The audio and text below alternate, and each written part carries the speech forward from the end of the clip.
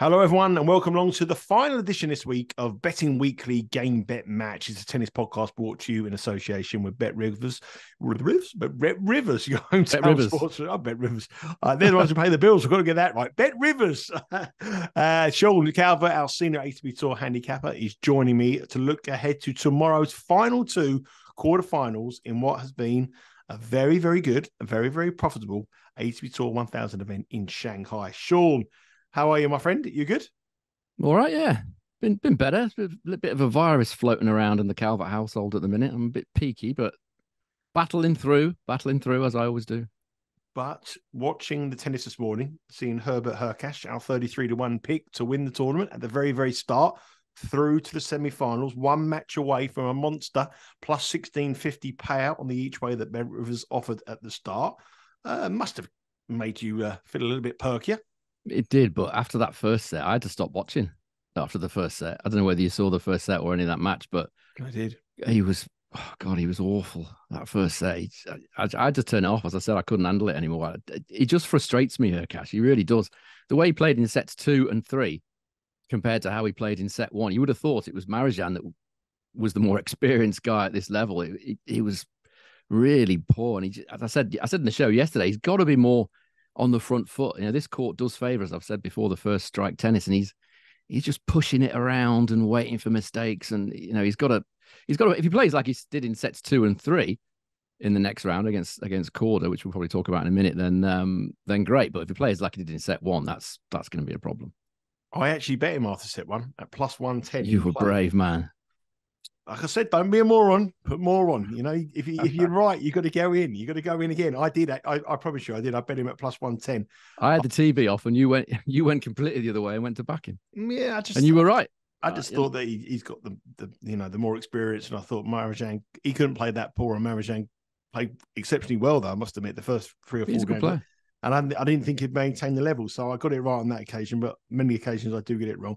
But I did go in again. I always like to do that on a fancy player who isn't performing very well, and you can get like a plus money against an unseeded player or player who hasn't played in that kind of situation before. I'm never one to like run away and scare. If I'm going to go down, I'm going to go down with a bang. So it's basically, excuse my language, but shit all or nothing. Yeah, it's basically is the polite way of saying it. Exactly. It's just the way I go.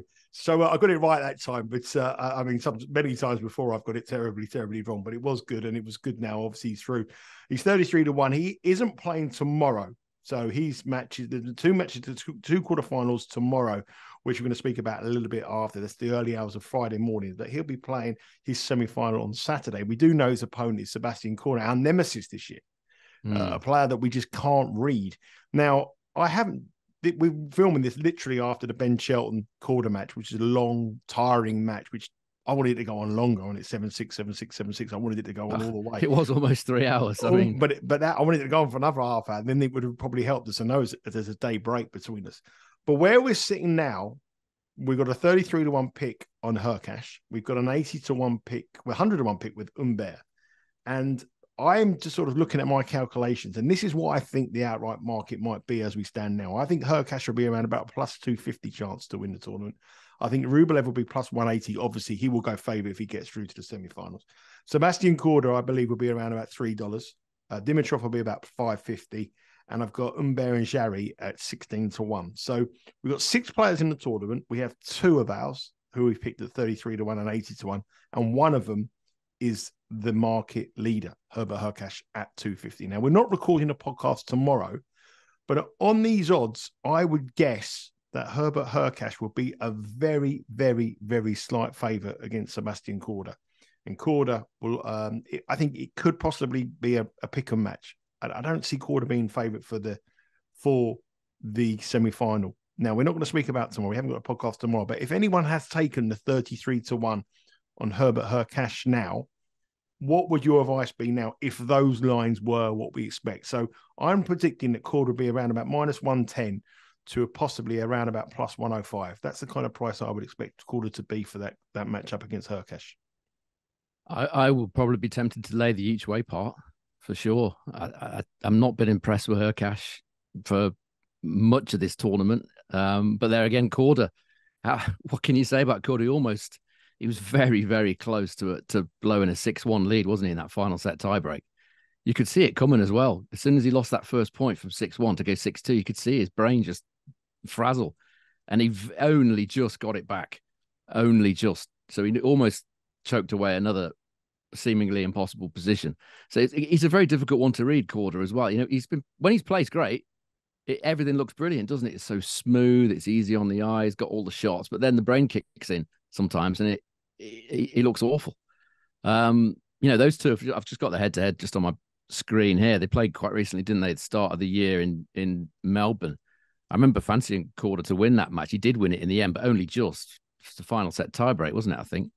9-7 in the final set tiebreak. Prior to that, Hurkacz beat Korda on a sort of medium-paced, quite a high-bouncing hard court in the final of Delray Beach. So the head-to-head's pretty tight. I would probably be inclined to just take the stake back by hedging Korda, so it's a sort of no-lose situation. That's my sort of initial early thoughts on that. The other thought I think here, I think you're going to see an extremely high game line. I think you can see the 25.5, even maybe 26.5. I think it's going to be that high. I think so? Yeah, I do. I really do. I mean, the serving stats for both of these this week, the fact that they hardly ever break anyone, the fact they've got such a big serves and the conditions, I think we were looking at about 25.5 total games. And I wouldn't be surprised to see 26. You can't rule out there's going to be a tiebreak. You know, it has to be a tiebreak in this match. I just think that games are going to be high. I'm just looking at their stats. They've played 7 sets against each other. Only one's been a tiebreak, and that was because it was the final set. It was a final set tiebreak in the Australian Open. All the others have been 6-3, 6-3, 6-3, 6-2, 6-1, weirdly, which you probably wouldn't expect. Korda, again, he's difficult to read because his serve fluctuates. If he's serving well, generally is playing well, but he didn't serve that great against Shelton today, but he broke Shelton numerous times. Although I think Shelton's energy really left him in the second set. He felt, it looked like he had nothing left, Shelton. Then he got a second win right at the end. I think it is. I think the odds show you what this match is. All the odds will show you when the lines come out of Bet Rivers. It's a pick'em. It really is. You know, it might go your way, it might not. So my advice would just be to be a little bit circumspect and just have a little bit of a hedge position on the each way. You know, you've got him at basically 16-1 to win that match, haven't you? Yeah. At the minute, so don't lose it. You're in a great position. Just don't lose it. Something. If it's not our day, it's not our day, and you haven't lost anything. That would be my advice. And it's a pick and match. I mean, it is a very, very difficult one to call. But this one is Saturday morning. It's the semi-final, Hurkacz against Korda. One thing we have to talk about before we come on, both matches were played indoors today. Weather conditions playing a part. Will be tomorrow as well. I think the rain's forecast for tomorrow as well. Yeah. So which favours Hurkacz? I think. I think it favours Hurkacz and Korda. To be honest, I think they're both. I don't think either of them will mind that at all. Yeah, I also think that was a defining match today. The Korda Shelton game. It had that kind of feeling about like an American clash about two up and coming players. It was such a big game, such a big match, and I feel that may just my sort of breakdown of the match. I think to myself they might have a little bit of a lull after that match. I'm confident. Quite possible. Yeah, I'm not edging.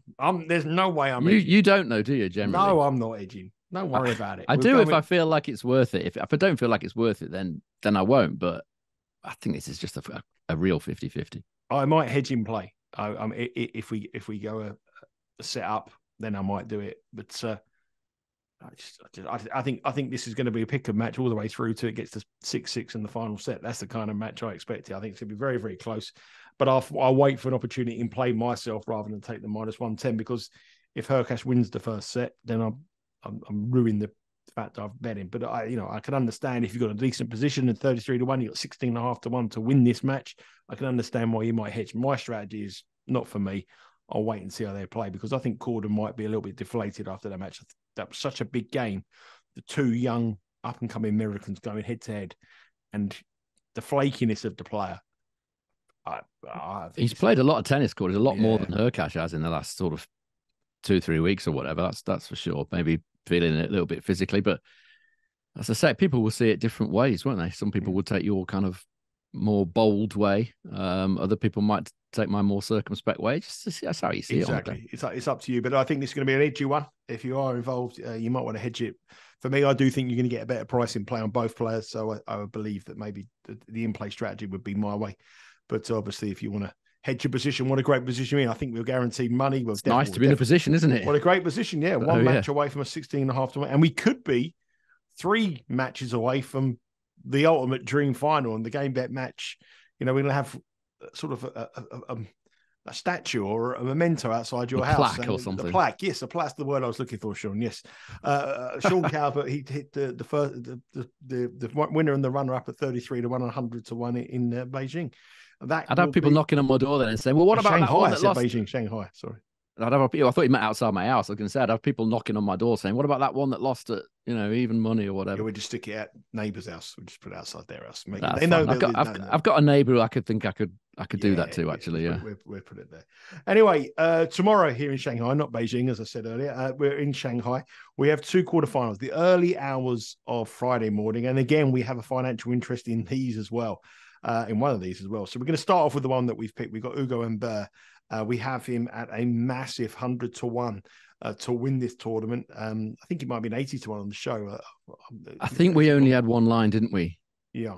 We didn't have hardly any prices, and that the odds were literally all we had because we had so little time to record it, didn't we? Because if you remember, the lines were kept back because Alcaraz was still playing. Yeah. And Sinner and Medvedev and all these guys were still playing in Beijing, so it took ages for the lines to come out. So I think the Bet Rivers, their opening price was 200 to 1, actually. So If you've got that, and I know a few people on Twitter have actually got I think someone said they got 300 to 1. I know. So, you would minimum, I think 80 to 1 is the absolute minimum. I think a lot of people would have had 100 to 1 and possibly even bigger as well. As I say, the opening line was 200. So, huge. Absolutely. And he's 2 matches away from making the final, and we're in a good position with this position as well. Not only the position on Hurkacz, and Humbert is our bet. He's up against Andrey Rublev. Now you would look at the rankings. I think Rublev number 7 in the world, Humbert 34. Got to be favoured the Russian. He is the favourite the Russian. He's minus 275. Humbert is plus 210. The spread here is 3.5 start for Humbert, which does seem rather generous to me. Minus 114. Rublev giving up 3.5 is minus 110. And the total here is 22.5. But the head-to-head is a lot closer than those odds will suggest. They met 5 times before. Rublev does lead, though. He leads 3-2. But they met last week in Beijing, and Humbert won in a long match, 7-6 in the final set. And Humbert also won on the grass and Halle 6-3, 7-6. So it tends to me to see the quicker it is, Humbert wins, and the slower it is, obviously Rublev has the advantage here. Now, with the roof on, with the changing conditions we've seen all week here, where do we stand on our Humbert position? Are you going in confident form, or are you thinking, the fact the roof's on will probably suit Rublev, or what's the strategy here? Well, I don't think we can do anything at the prices, can we? We can't hedge. I don't think there's any value in that. Was Rublev 1.4-ish minus 250? Minus 275, yeah. Minus 270, yeah. It's not. You can't hedge on that. If you're talking about a hedge, I would potentially be thinking about if Humbert serves for the match, or if he's a good distance ahead. Then maybe just to cover for the mental collapse, which could happen with Humbert.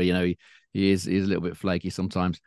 Both guys are playing fabulously well at the minute. Humbert, as you said, won in Beijing in slower conditions. He was priced up as 3.44 plus 244 that day.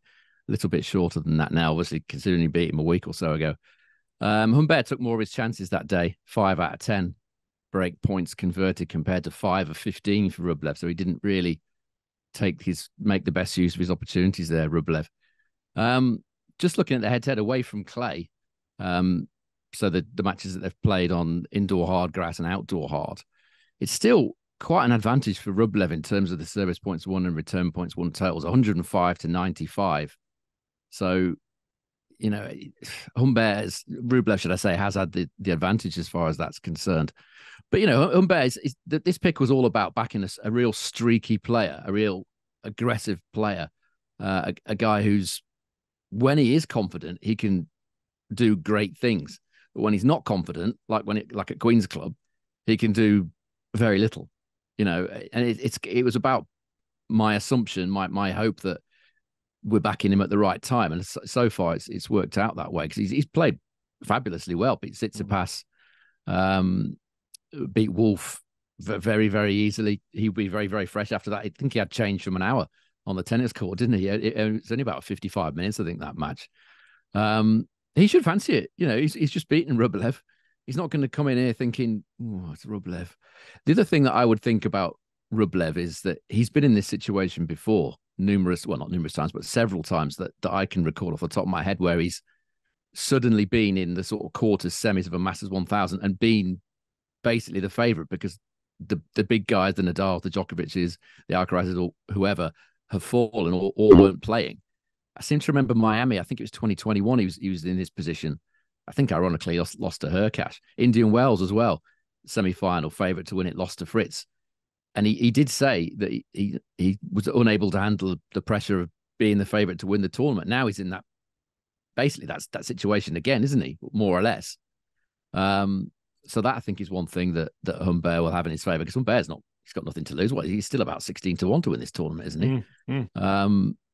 So pressure wise, I think everything's on Rublev. If Humbert comes out and plays his absolute clean A game, plays his best tennis, there's absolutely no doubt that he can win this match. Rublev's been playing great as well, but you know, Humbert's not going to be worried about this. The other thing to take off the head-to-head is that Rublev does win more points on second serve, 53% compared to 45%. That's still away from clay. But I think that the edge that Humbert's at, he's taken more of his chances. He's taken 60% of his breakpoint chances in those matches. Rublev's only taken 40%. So there are definite signs, positive reasons, shall I say, to be positive for Humbert in this match. He can do it, as there's absolutely no doubt at all he can do it. It's going to be difficult, but it's possible. I go back to my strategy again on hedging, and my strategy again of being overlooked. Your brain is overlooking the position you have in the potential upside on the outright market. Now, I've bet Humbert along with you 100 to 1 to win his tour. I've done exactly what you've done. I've bet the 33 to 1 Hurkacz as well. So we're in a great position. What I've seen this week, right, is I've seen a player in Humbert who is he is a top 20 player on his day. He's an unbelievably good serve. He struggles with confidence and he can be really flaky. He's playing some of the best tennis of the year. And what I've seen, if I was a neutral to tennis watching this tennis tournament this week, I would never differentiate from the fact that Humbert is 34 in the world and Rublev is number 5 in the world. So I'm looking at his handicap here and thinking this guy's serving the best he's served all year, 3.5. Now it's going to be very hard to break Humbert. Big left-handed serve coming down in quickish conditions. And I know the roof's going to be not as quick as it was earlier in the week, but it's quickish conditions. Rublev works so hard for points. The pressure on Rublev. I'd go in on the 3.5 again. You know, I would. I just can't see any way that like I want to be thinking about hedging or thinking about clouding my original judgment. I'm looking at this. Yeah, I wouldn't hedge here. No, I'm just thinking that 3.5 Humbert is a bet. I mean, you look at the matches they've played. I mean, how many times have they played? Let me get the headset in front of you here. 5 in total, four away from clay. Well, even in the wins that Rublev have had, I mean, Humbert took a set off him in St. Petersburg in Russia. Obviously, in 2019, they first met. It was 6-4, 6-4. He won by 4. St. Petersburg, he never covered the handicap. He lost the first set 6-4. He won by 2. In Halle, Humbert won. In Indian Wells, he won 7-5, 6-3. It's a lot slower there as well, isn't it? Yeah, so a lot slower. He barely covered the 3.5 there. And then he lost in Beijing. Now he's playing the best tennis he has this year. Rublev's played an awful lot of tennis exhausted. There is no way. I'm actually looking at that plus 3.5 at minus 114. I think it's a bet. Have it? I mean, I haven't got an official play for today. If you want to take the official play. No, I'm not going to give the official plays. I'm just saying that you can if you want. Don't let me. No, I just go back to my point all along about hedging. And my point all along about taking positions is that when we get to semi-finals and quarterfinals, the first thing our mind does as bettors, we don't think about that guy could win it. I'm always seeking the positive. I think, right, we're 3 matches away from having the dream final. Other people think, oh no, well, it's going to be difficult. We should, if he gets the big money, we should head to this position. I'm not saying you sure, but I mean, other bettors who I look at the breakdown. You've got to look at the match as it is. Forget about the outright position. You got to look at it as if you didn't have a position, really.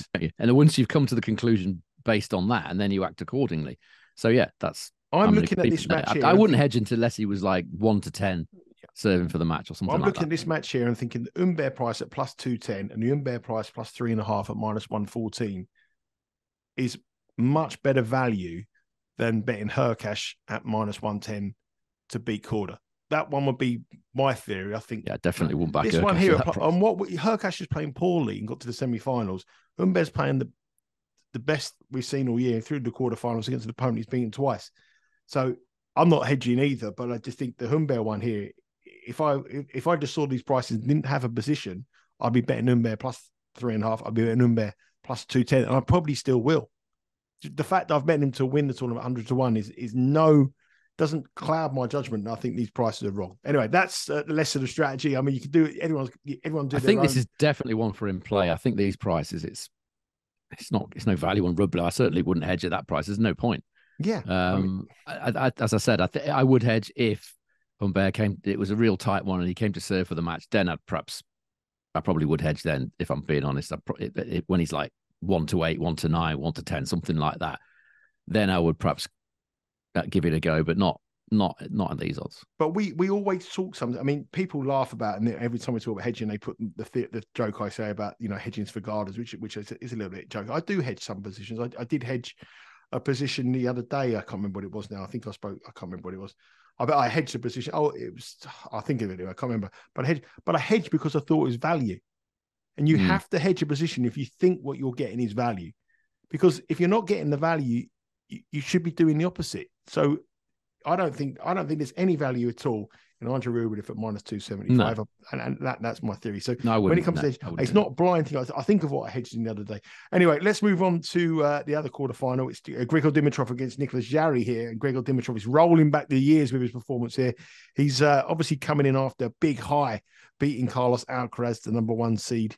And usually what happens when you have a big win like that, you get in a taxi picking you up from court to the airport straight after. He's minus 245 against Nicolas Jarry here at plus 195. I like watching Jarry. I think he's an entertainer. Dimitrov, whether he can keep doing that form and going through the epics that he's done this week, I'm not so sure. The spread here is 2.5. Dimitrov minus 2.5 is minus 130. Jarry plus 2.5 is plus 102. And the total, as usual with Jarry games, is quite high. It's 23.5. If you look at the head-to-head, you'll be looking at that plus 195 Jarry and saying, that's a little bit for me. They've met twice before, both on clay in Geneva this year. Jarry won in straight sets, 7-6, 6-1. And they also played in Barcelona in 2019 when Dimitrov was at the pretty much a lot better position than he is now. And Jarry was languishing lower in the rankings, and he won as well, Jarry there, 2-6, 6-4, 7-6. I quite like Jarry here at plus 195, Sean. I think after the fact that he's had that burnout and that big win against Alcaraz, I think he might think that's me done. But Jarry, very impressed with what I've seen from him this year. Plus 195. I quite like that. I think when we were sort of talking about this yesterday, we were chatting about the matches and what we're going to do and whatever. And we were talking about this match that hadn't been priced up. And I was thinking before this was priced up, I would have thought that Dimitrov would have been about 1.6, 1.7. I can't see where this price comes from, really, other than the fact that he's just beaten Alcaraz. Did you think if he'd have beaten someone like, I don't know, say Schwartzman, Dimitrov, or whoever in the previous round, do you think he'd still be 1.4 for this match? Way. I put in the WhatsApp group. In the WhatsApp group that I thought the Dimitrov would be a slight favourite, not minus 245. Yeah, I thought 1.7-ish. Yeah. This has got to be because he's beaten Alcaraz, surely. I can't think of anything, because I'll go through the stats. I mean, and Dimitrov, again, like Rublev, he's another one that fails to capitalize on a big win.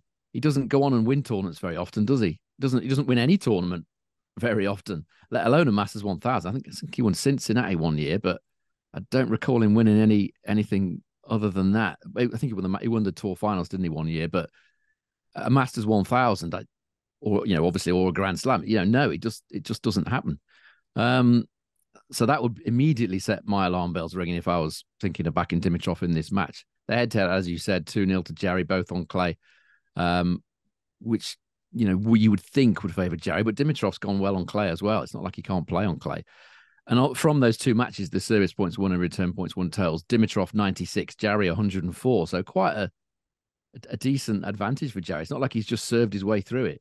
He's won 4% more points on serve, which you would expect, Jarry, but also 4% more points on return, which you perhaps wouldn't expect on those two matches. I know he gets more time on the ball on the clay than he does on these hard courts, but that serve of Jarry's has been a key weapon.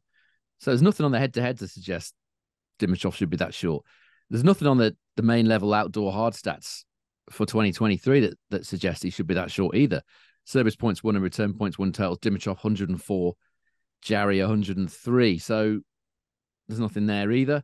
Took a look at Dimitrov against big servers, the ones I've got listed as such on my database, away from clay versus these big servers. Dimitrov plays a tiebreak 0.38 tiebreaks per set.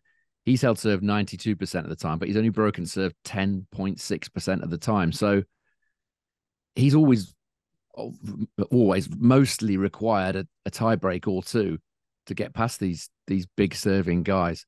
I also took a look at Dimitrov's performance in this sort of price range when he's been priced up between 1.4 and 1.5, which is minus 250 and minus 200. He's actually won 7 of his last 9 matches, but on his career as a whole, he's only got a 58% win rate on outdoor hard in the price range that he is now. So if you'd have backed him in all of those, you'd have been very much out of pocket. So I don't think there's any upside on this price for Dimitrov for me. The tiebreak market is an obvious one, but it is of interest. When I looked earlier, set 1 tiebreak was a plus 245 chance with Bet Rivers. I thought that was pretty decent, actually. Or if you wanted to go even bigger, Jarry 7-6 in set 1 is a 7-1 chance. And that the way of thinking on that one is that Jarry's won 67% of his tiebreaks this season compared to 52% for Dimitrov. So you would think if it does go to a tiebreak, Jarry's also won both the tiebreaks they've contested. So that would be one way. That could be a bet, Sean, if it actually went to a tiebreak, because the market would be making Dimitrov minus 160 to win the tiebreak. Yeah, and then do it in play. Yeah, if it actually got that far, then it'd be the bet. Yeah, because Jarry obviously has that huge serve in tiebreaks, and he does tend to produce it when he needs it, which is a great sort of facet to have. So in summation, it's a very, very short price on Dimitrov. I say I'm not sometimes I'm wrong when I look at a match. I think, oh, it'll be this price, but I'm not normally that far out.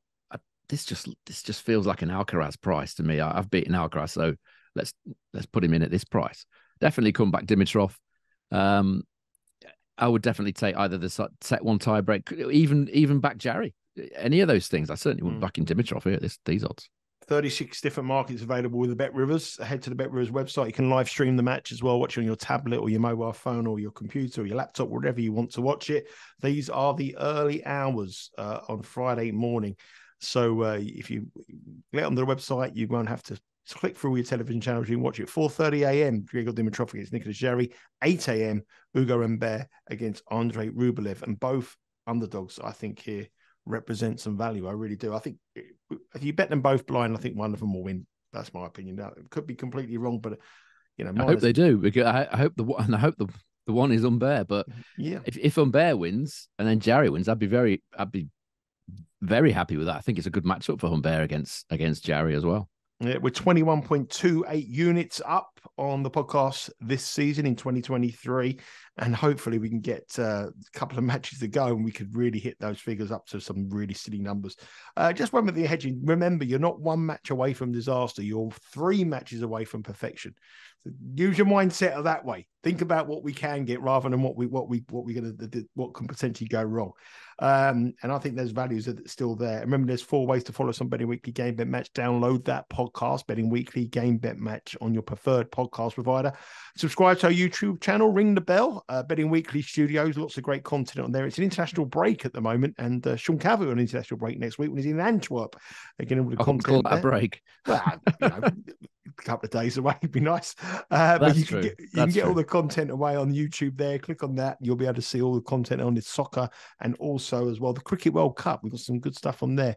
Not a sport that's very popular in America, but it's growing all the time. And there's a real big match tomorrow. I think it is India against Pakistan. I think that'll probably be on this year. I think that'll be the most biggest betting event on the whole of the world this year. India, most Pakistan. Watched as well. Most watched, biggest bet. So if you're American and you want to have a bet, India, Pakistan tomorrow, be on the Bet Rivers website. Head to that on the cricket and watch our show on the YouTube channel. And obviously, you can also follow us on socials. You'll see Sean in Antwerp next week drinking some white beer, I'm guessing. A little bit of what? Blonde beer. And is that the local? They have hundreds of different beers, don't they, in Belgium? Stella. Well, you can get that anywhere, can't you? I know, but you get proper Stella there. But you have a bit of Stella. I'm not a fan. I'm not a massive fan of Stella, to be honest. There's so many to choose from. You could go hog wild out there, couldn't you? All this 9% beers and stuff. I could have a problem with that, but we'll see. You'll be there. I've actually I went to the doctors. My blood sugar levels are quite high. I've got to cut back. I've been stopping on what? Just beer and fatty foods and all kinds of stuff. So the high living. I went to the pub yesterday, and I had a non-alcoholic beer, Peroni Zero. They're quite nice now. Years ago, they were horrible. Really nice. They're actually quite nice. I had a couple of them at the at Queen's Club on the day that you weren't there. Actually, I was going to say, it weren't the day I was there. Wasn't the day you were there? No, but the other day it's actually drinkable now. In the old days, it was a bit yucky, but it's quite nice now. But the stick I got from my friends wasn't good. Nah. Sometimes you got to do it. I know. Yeah, I'm going to the gym. I'm back tomorrow I'm going to do 40 lengths tomorrow. Try to beat the 30. So I'm on a health kick now to get ready for Christmas and the New Year. So anyway, good luck, Sean. It's our last visit this week. We'll be back again next week, looking back to Europe. So probably talking to you on Sunday, and hopefully let's hope we can get one of these home. And if we can get the dream final, well, that'll be incredible. Give you some extra spends in Antwerp. You'll be able to get the first class ticket on the bus now. Nah, let's not go mad. Listen, have a great week, mate. And listen, good luck with the tennis. Thank you everyone for watching. And hopefully we can catch some tickets. Humbert and we have Hurkacz looking good. Hurkacz will be the tournament favourite heading into the semi-final and or the quarterfinals when the market comes up. Rublev goes out, then he's the tournament favourite. If Rublev wins, he's the second favourite. What a great position to be in. And remember, the hedging philosophy I have, it's up to you. If you want to hedge, it's entirely up to you. But for me, I think you only hedge when there's value, and I don't think there's any value here. Take care, everyone. All the best.